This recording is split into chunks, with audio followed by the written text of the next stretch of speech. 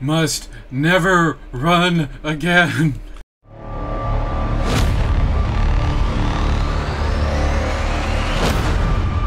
Well then, hello there. What is up, guys? Welcome back to another awesome episode of Railroads Online. My name is Evil One, and today, as you can see, we got a whole crew with us. We have, oh, who's that? Tidmouth, standing right here. Say hi, Tidmouth. Hello. We have Ovan. Welcome back, Ovan. Thank you. We have James. Say hi, James. Hello. And, of course, up on top, we got Dolan. What's up? What's up? So anyway, today we're here at the Lake Valley at the AD&D, and we have a whole bunch of construction to do. We have a rail yard to put in. I think Tidmouth wants to do that. We have a cattle farm to put in. We also have a meat packing plant to install. And what else you guys want to do? We'll figure it out, I suppose. Okay, that works for me. So, Tidmouth, yeah, you have any ideas? You have the idea where we want to put the rail yard? Well, I mean, we've got a fairly big area sort of where those trees are, like behind Reward. So probably something back there, sort of along the edge of the mountainside. Perfect. And I think we decided that the meat packing plant is going to go up at Emmett Hill. Is that correct? Or are we going to put it here in Ironburg? Emmett Hill. Okay, Dolan, since you spoke up, you want to take care of that? Absolutely. Alright, and I will go obviously put the cattle farm in. I kind of have an idea of where that's going to go, down by the iron mine. Not where Millsy and I originally placed it, a different spot. So, and Ovan and James, what do you guys want to work on? I can either help one of you guys with the yard or the meat packaging plants, or like wherever you guys need. Okay. Yeah, I'll fill in with whoever will take me. Perfect. Okay. Well, I'm gonna head to the iron mine and start working from there. Okay. All right.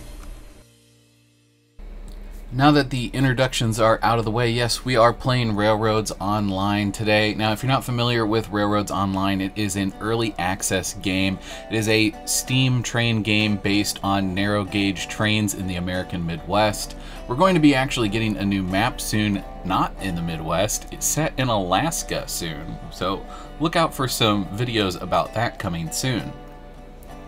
In the meantime, we're working on the AD&D today. Now, I am a guest on this railroad. This isn't my save. Same thing with Tidmouth. He is a guest. And me and Tidmouth tend to be kind of cosmetic builders. And although I volunteered to help Tidmouth build up the shunting yard, the switching yard, I realized that very quickly there was going to be too many cooks in the kitchen if I didn't get out of his way. Now, I could infer as to what he's wanting to do simply by what he's doing, but I also didn't want to do something and then have it be wrong and be in his way and result in us not getting done what needed to get done, i.e. building this switch yard. Now, I do know that the guys over at the AD&D do really appreciate doing things in a cosmetic style.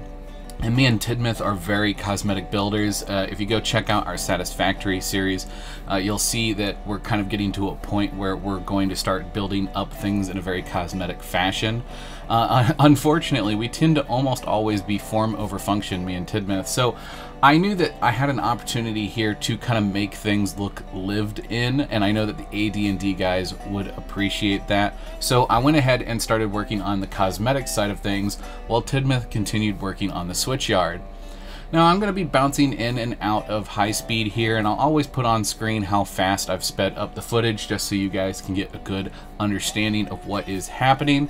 And we'll bounce out of high speed for some of the jokes that are happening off screen, and we'll kind of cut back in a little later once I get a chance to go join one of the trains and help out.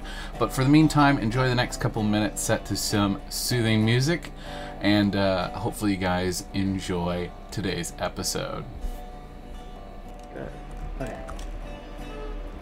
Tidmouth, I'd hate to break it to you, but I don't think we have tunnels yet. Yeah, I was building a side like siding. Oh, or you're taking shunting east. engine to. Ah. Oh, to like park a shunting engine over here? Yeah. Okay.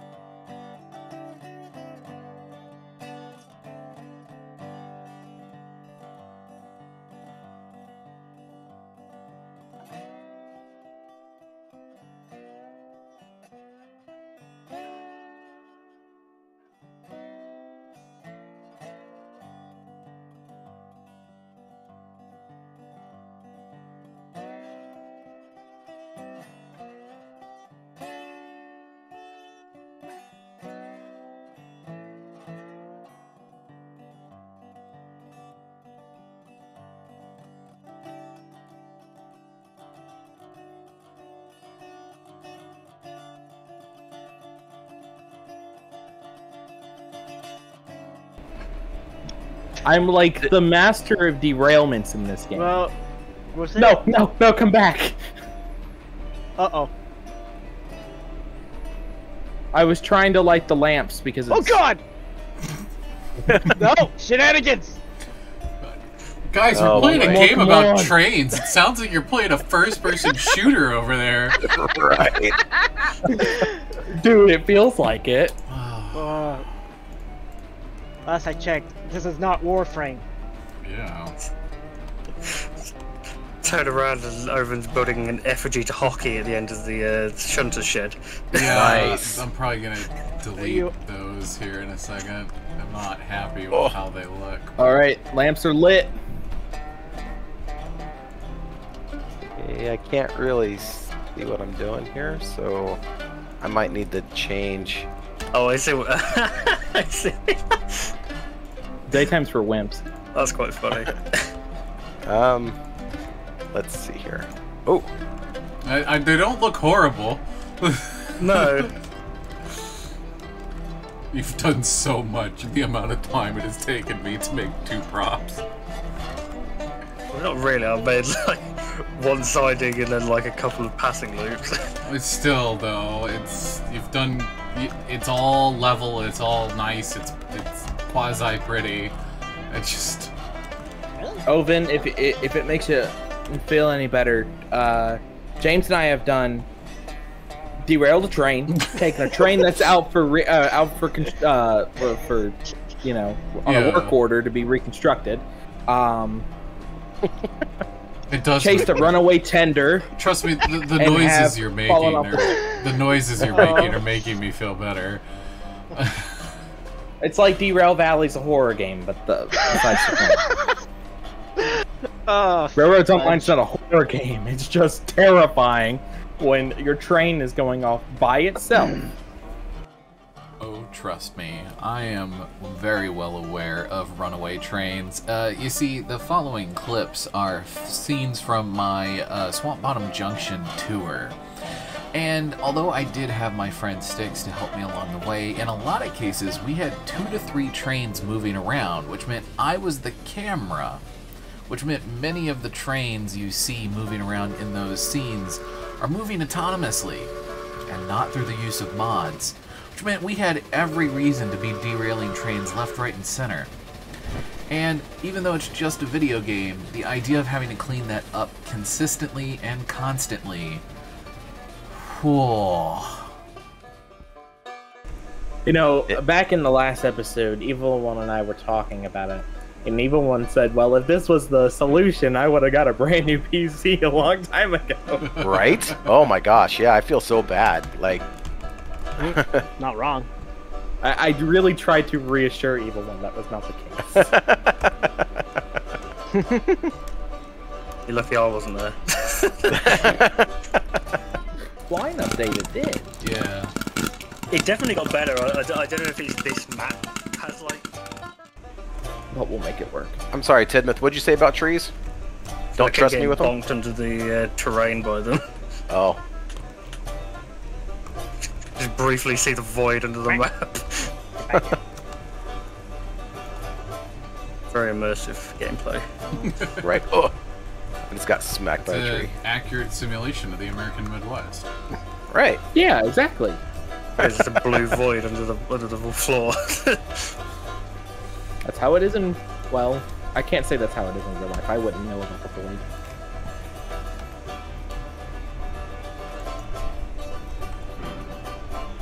I love the dead silence after I say that.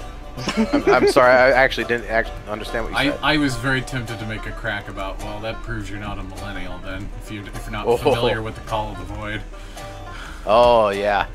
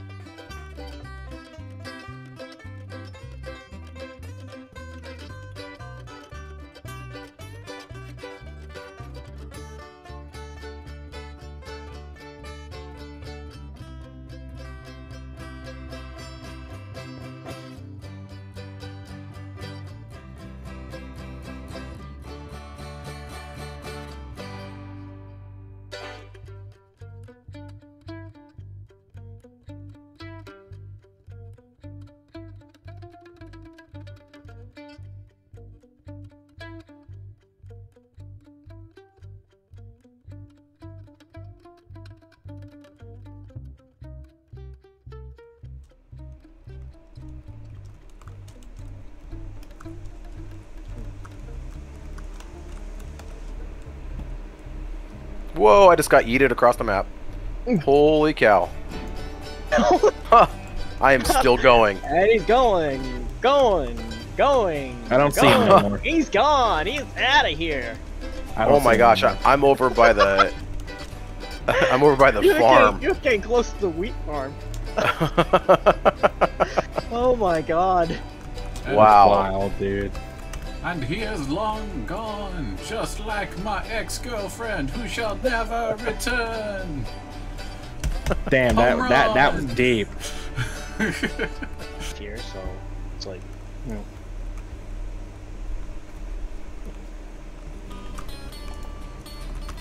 I will be right back. Go for me too.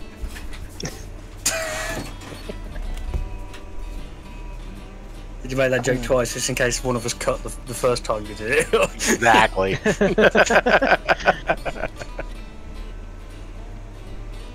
I am clueless. You clueless?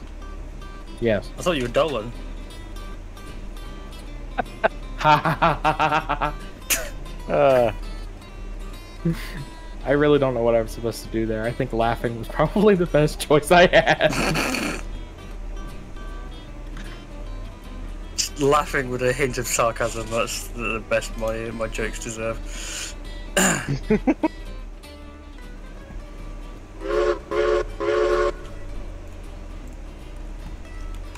Yeah, from the hour we've been playing so far, I think either one's computer is just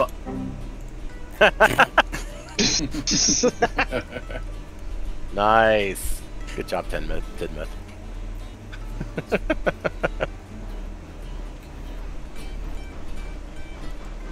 How many sound clips do you have on that board?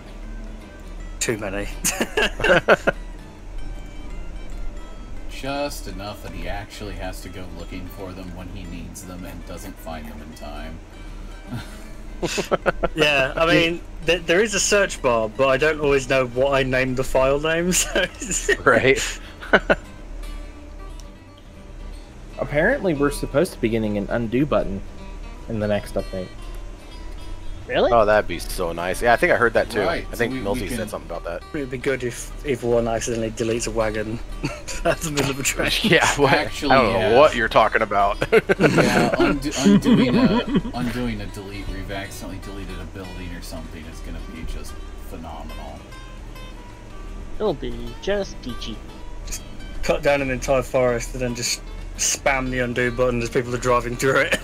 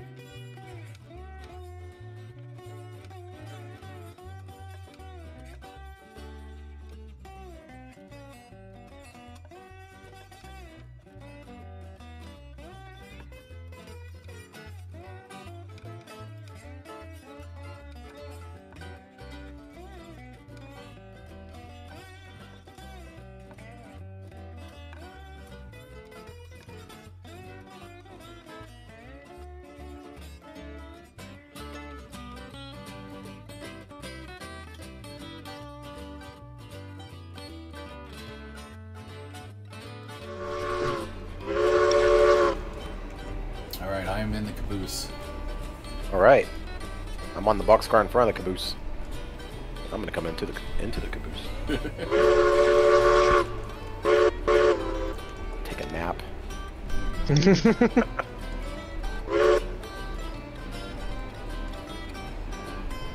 Technically, it's illegal to take a nap. In the caboose? Watch me. Just in general. So, railroad regulations actually, if you fall asleep on the job, you lose your job. Yeah. Like, Well- that. A lot of conductors definitely sleep in the train. Once again, we don't adhere to any kind of regulations here at the AD&D, so We make our own regulations with blackjack hookers.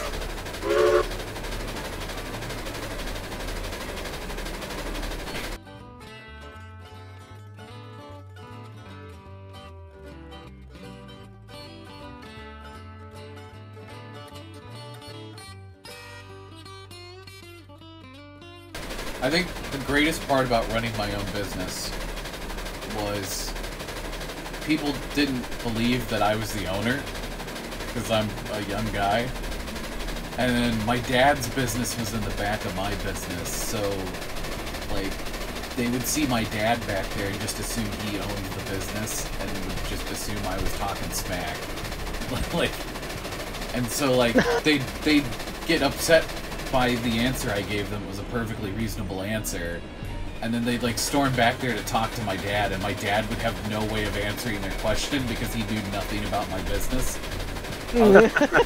Like he ran the books for me, and that was about it. Like he just could not answer their question, and he'd just be like, "Well, you need to talk to the owner," and point back at me, and they'd just get more mad. Oh, that's hilarious.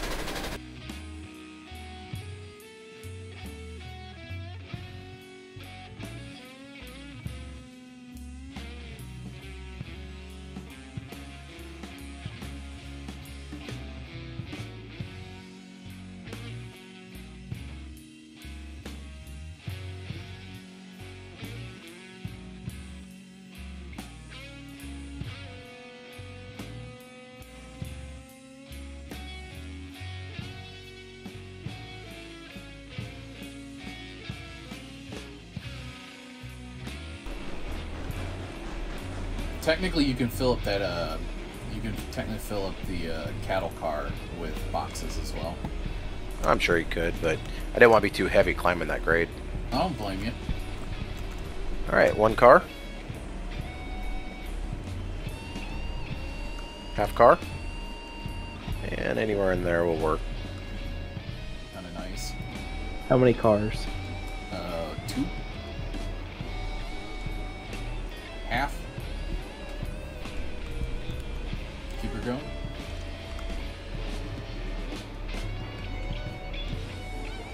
Yeah, because you Order. can't put it in this. Stop it. Anytime. Yeah, because you can't use the stock car for it. You have to use the box car. Yeah. Which I think they should give us like a hopper. I think the hopper. I thought we were gonna get a closed top hopper. That's what I thought we were gonna get, and then we didn't. Me get it. too.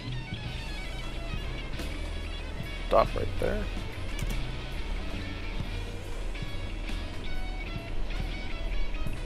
Very nice.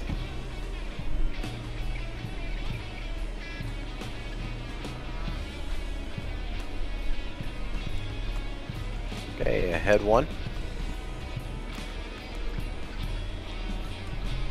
Did somebody unload the water? Yep. Stop.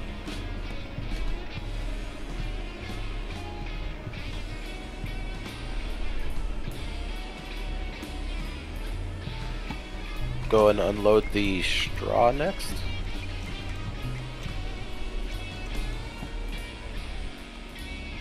I'm Oh. stuck. You're stuck. You're stuck? You're stuck. Yep. What are we stuck on? You're stuck on the spigot. Oh no. Spigot's Alright. stopping me from bringing the Throw in reverse. Don't. Yeah. Don't break the Back lane. up. Too good to be true. Pass the switch. I just realized you didn't bring the ventilated boxcar with. Isn't that That's one the- on there? Third one back? Nope. No? I thought there was one. That's the regular cow boxcar. Only cows can fit in this one. You can't put cows in a normal boxcar. What the Sam Elliott hell. And you can only put corned beef in a ventilated boxcar. You can't put them in That is anything true. else. Oh. Really? Yep. Darn it. Has anybody actually been inside this shed yet? Which one? The one over here with push in it? I mean, I built everything that's in there. Well, yes, but look, we've got. Okay, where are we in Thomas? I guess. It's like that one rail yard from GTA 5. It's just got like several like pieces of British rolling stuck in it. That annoys the crap out of me with GTA 5's rail signs and signals and oh my god. To be fair, I tried to put down the regular stoppers in here, and they just like will not. There's too much terrain that they clip into, and they will not go down. So I had to make fake stoppers. Oh, okay. At least they work. They do actually work. Yeah, you bump them and you stop. So like, they are a solid thing. I just wish this ladder could be used as a ladder. I wish you could stand on the ladder too. It's annoying. I was looking at these earlier, these stops, and I was like, that is creative as hell. I like it. I usually what I'll do with the stoves is I flip them all the way upside down, and I stick them in and out of the ground at weird angles to make them look like re-railers and things like that. Well, I think it was a very productive episode. We got the cattle farm placed. We got the beef processing placed. We got this awesome, amazing, huge, very complex yard built. I think that's a good place to leave it. Tidmouth. Well, obviously the usual please to like, comment and subscribe. And also, if you're so inclined, come and check out the series I'm doing with Oven on Satisfactory. Yeah, absolutely. So thank you guys again so much. I really do appreciate you. And thank you for watching. We have a bucket of fun doing this, and we wouldn't be coming together if it wasn't for the YouTube audience watching. So thank you all, and I hope you all have a wonderful evening. Bye for now. Bye. Bye bye. Goodbye.